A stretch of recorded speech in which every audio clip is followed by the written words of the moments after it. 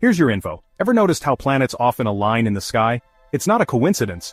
It's a story written in the flatness of our solar system's design. Why does this happen?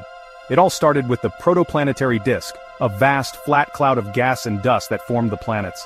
This shared origin left their orbits almost perfectly aligned in a common plane. This plane is called the ecliptic, defined by Earth's orbit around the Sun.